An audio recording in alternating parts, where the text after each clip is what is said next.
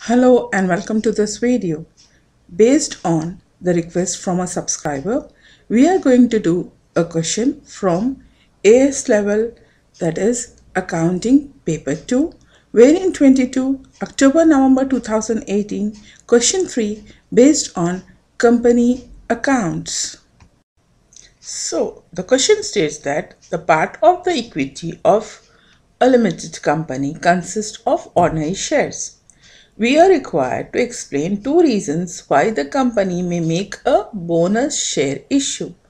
Bonus shares, these are the shares which are given for free to the existing ordinary shareholders in the ratio of the stockholding capacity of the ordinary shareholders. What does that mean? It means that if the bonus shares are issued in the ratio of 1:1, that means an ordinary shareholder is holding one share in the company, the shareholder will receive additional one more share in the form of bonus share, or it may be given in the form of 1:2.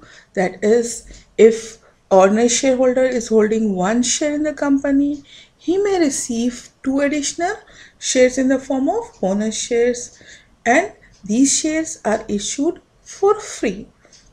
Now, why do the company give shares to the existing shareholder in the form of bonus shares? We are going to understand this by stating the reasons given in this answer. Bonus shares can be issued for capitalization of non-distributive reserves. You see, all the reserves and surplus belongs to the ordinary shareholders because we make this reserves and surplus after the payment to the preference shareholders. So whatever left belongs to the ordinary shareholders. So these are the reserves and surpluses which belongs to ordinary shareholders, and this is given to them in the form of a bonus share. But these reserves, like capital reserves, some example are share premium or the revaluation reserves, cannot be distributed in the form of cash because the law does not permit it. So these reserves are distributed to the shareholders in the form of bonus shares. So this is what I mentioned here. Bonus shares can be issued for capitalization of non-distributive reserves. Although all reserves belongs to ordinary shareholders, capital reserves like share premium cannot be distributed as cash dividend to the shareholders and hence are given in the form of bonus shares. Second reason is there may be occasions where the business may be facing liquidity issues. They may not have sufficient liquid assets to pay the current liabilities. In that situation, like example, if they need additional working capital or they need to maintain cash reserves for a planned project, in such situations, the company can reward the shareholders by distributing the revenue reserves, that is the retained earning or the profit, in the form of bonus shares rather than in the form of cash. In this way, they can retain the cash in the company and they may not face liquidity issues. Or it may be to keep the shareholders happy when the company is not earning sufficient profits and they want to keep the shareholders happy. What they can do is they can reward the shareholders by issuing the bonus shares even when the company does not earn sufficient profit, because this can be rewarded from the capital reserves and hence still the shareholders may receive the dividend in the form of shares, not in the form of cash. Or another reason can be, it will be to improve the perception of the company size by increasing the issued share capital of the company. Say, before the issue of the bonus share, the ordinary share capital was 5,000, and after the issue of 1:1 bonus share, that means for every one share you held, you are going to get additional one share. The issued ordinary share capital will be $10,000. No doubt the reserves will decrease, but still the share capital will show a huge increase, and this may give a perception that the size of the company is big. Just to show this, they may be issuing bonus shares to the shareholders. So these are the 4 reasons. Out of this, you can state any 2 reasons for this bit. In the second bit, we are asked to state 3 uses of share premium account other than issue of bonus shares. We have seen in the first bit that share premium account can be used for the issue of bonus shares. Now we have to state other 3 uses. So the first reason which I have stated here is we can use the share premium account to write off the expenses related to the company formation. The term which we use for the expenses related to the company formation is called as preliminary expenses, and these preliminary expenses can be written off using the share premium account. Next, this can be used to write off the expenses related to the issue of debentures. When we are issuing debentures, there may be certain expenses and this can be written off using the share premium account, like we can write off the discount allowed on the issue of debentures or commission paid for the issue of debentures using the share premium account. And in the third use, I have mentioned that share premium account can be used for providing the premium payable on redemption of any redeemable preference shares or debentures of the company. Redemption means to buy back. Redeemable, that means we have issued these preference shares or debentures to buy back these shares in future.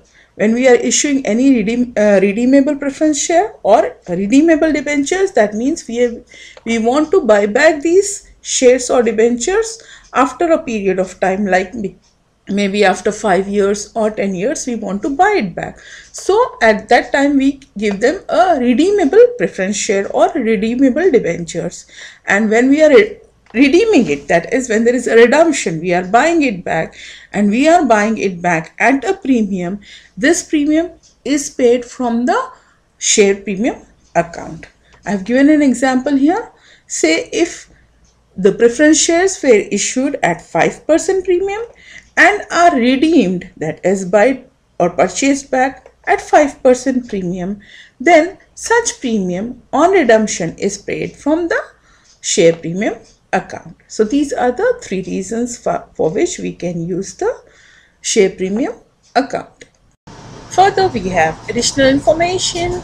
On 1st January 2017, the issued share capital of S Limited consists of ordinary shares of $0.40 each. The following information is available for the year ended 31st December 2017. On 1st April 2017, the company issued 6% debenture of $300,000. On 1st May 2017, the company paid a final dividend of $0.04 per ordinary share. On 1st October 2017, the company made the right issue of 1 ordinary share for each 4 held. The shares are offered at 20% discount on the market price of $1.45. The right issue was fully subscribed.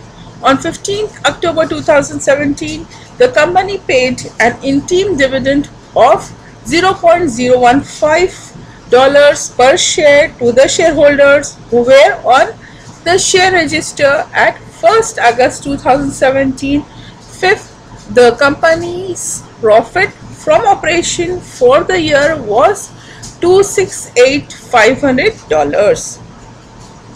We are required to make the statement of change in equity for the year ended 31st December 2017, and here they have already given us the format of the statement of change in equity. We just need to complete this given table. So we are going to take each and every adjustment, do the working, and then complete the statement of change of equity. So let's do the working. On 1st April 2017, the company issued a 6% debenture of $300,000. That means 6% is the rate of interest. So when we calculate the interest on debenture, we take this $300,000 times 6 by 100, that is 6%, and it was issued on 1st April. So from 1st April till 31st December, it will be 9 months out of 12. So the interest on debenture will be $13,500. On 1st May 2017, the company paid a final dividend of $0.04 per ordinary share. We don't know the total number of ordinary shares. So to calculate this, we are going to use the information. On 1st January 2017, the issued share capital of S Limited consists of ordinary share of 40 cents. That is one share of 40 cents. Furthermore, the information given in the change in equity states that ordinary share capital brought forward on 1st January 2017 was $1,250,000. So, if one share, the price face value will be 40 cents. Then, if this is the amount, that is $1,250,000, what will be the total number of share issued? Cross multiply it, you will get the number of ordinary share issue as $1,250,000 divided by 40 cents. It will be 3,125,000 shares issued. So as this is the total number of shares issued, we will multiply it with the dividend paid per share. Then when we multiply it, the total dividend paid for all the ordinary shareholders will be $125,000. Then on 1st October 2017, the company made a right issue of one ordinary share for every 4 held. The share were offered at 20% discount on the market price of $1.45. The right issue was fully subscribed. That is, if you have 4 shares, you will get one more ordinary share as right issue. And if you have 3,125,000 shares, how many right issue shares were made? It will be cross multiplication again. That is 3,125,000 times 1 divided by 4. The total number will be 781,250 issue of shares.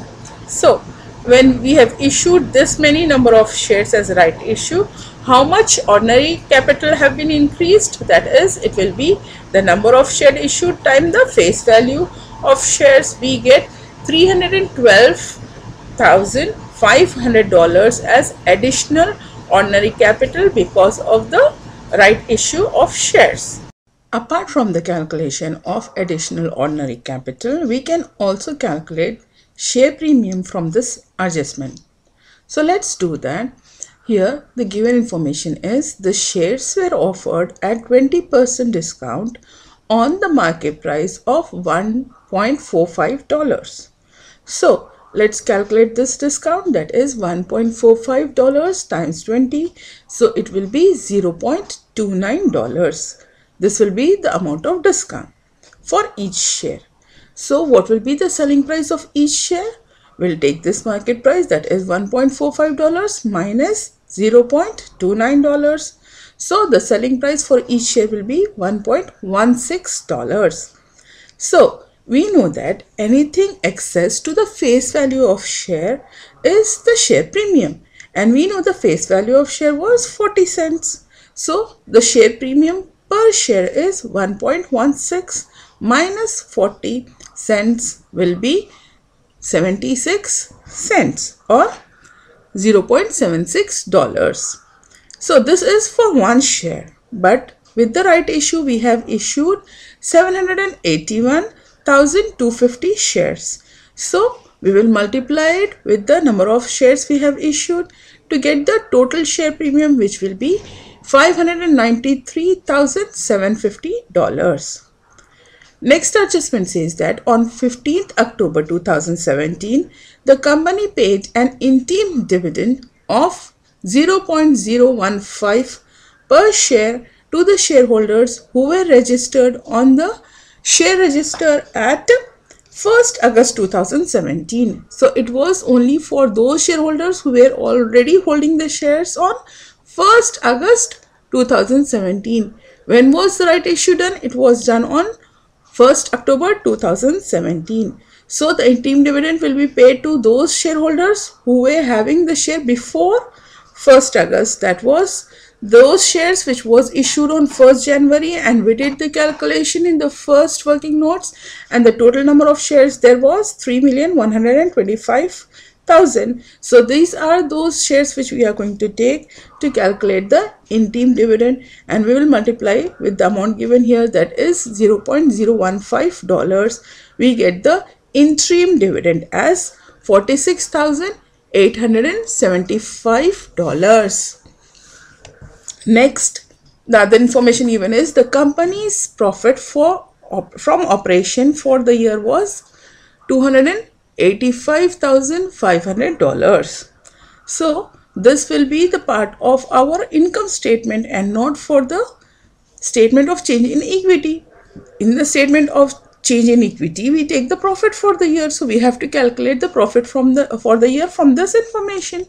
So we'll take this operating profit. From there we are going to subtract the financial cost which we calculated in the first bit, that was the interest on debenture, and that will be subtracted 13,500, and we'll get the profit for the year as $255,000.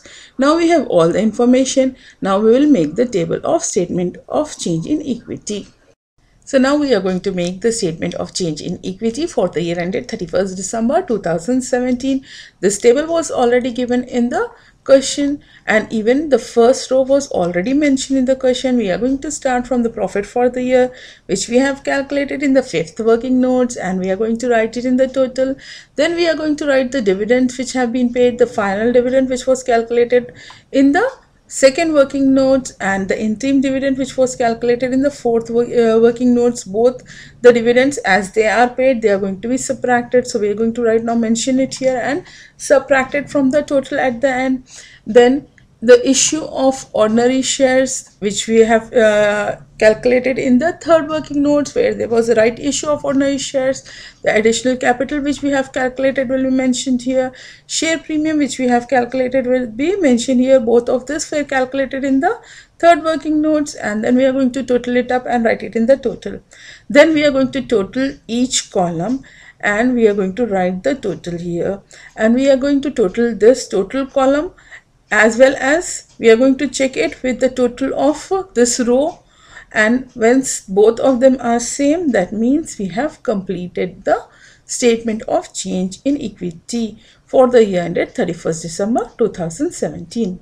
So in the last part of the question, that is C bit of the question, it is given that state the journal entry required to record revaluation increase in the value of non-current assets. So you know, how do we do the journal entry, or how do we get the debit on the or the credit for general or ledgers? We usually do it on the basis of accounting equation. Our accounting equation states that assets is equals to capital plus liability.